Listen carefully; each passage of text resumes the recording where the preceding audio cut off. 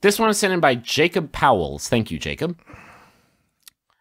It is by Yahoo Answers user Vanessa, who asks, 3 mysterious stones at my front door?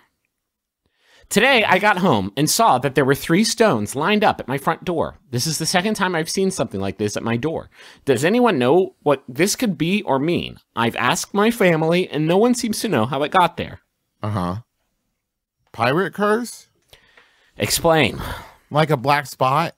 Like this is, I don't think it's the same as the black spot, because the black spot is like, hey, you betrayed us and now we have to kill you. Yeah, it's also Maybe a black the spot. 3 stones is like, you've been chosen as the new pirate. You got chose. You done been chose. Hi, I'm a pirate, and you got chose. You're on my team now. Welcome to the squad. Squad goals. Have you ever seen Wild and Crazy Kids? Yeah. And you know how they have teams? Mm-hmm. Well, that's based on pirate teams. The old tradition. The concept of people working together is based on pirate teams. Pirates were the Do you first remember people when to be pirates like, used to get they used to get together and roll like a giant stone around while they were festooned with ribbons. And you could only get the ribbons by killing each other. Well, they softened that a bit. Okay. Travis. Yes? Travis, are you literally high right now? Are you literally on acid? Did you drop right before we started recording this comedy podcast together? No. Not that I know of. Because you've been saying some next level shit. It's no. 8:55 a.m. More Travis's. That's correct. I've had my morning coffee, I took the dog on a walk, and I thought about pirate teams. So you're saying, Travis, just so I can understand what you're saying, saying that one day, like a pirate was sword fighting with a British naval officer, and another pirate came up from behind and stabbed the British naval officer, and he was like, "How dare you! What is this witchcraft?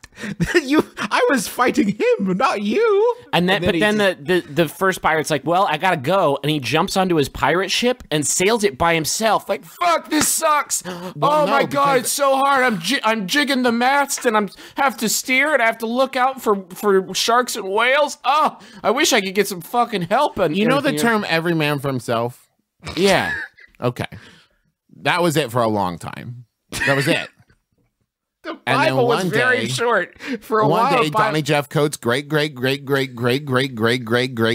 grandfather, Captain Jeffcoat, hand me my Jeffcoat. Fuck that shit. It's a coat made out of Jeffs. The Jeffs that I so that they may not see me, Jeff. I don't know where to stab him. He's all Jeff. He's just fucking Jeff all over. I don't get it. From starboard to port, he's all Jeff. What? He's Jeff from tip to toe. That's crazy. Every time we should join him. Every time I think I draw a bead on a Jeff, another Jeff takes his place. I've lopped off so many Jeffs. Okay, are we going to talk about the 3 stones, or is this the discussion now? Captain Jeffcoat? Yeah. Probably Jeffcoat's great-great-grandfather. Or how many greats more greats than that? Yeah, there's a lot of greats. Yeah, it's too many greats. I think you put them in like each one lives to be 12, has a child, and dies.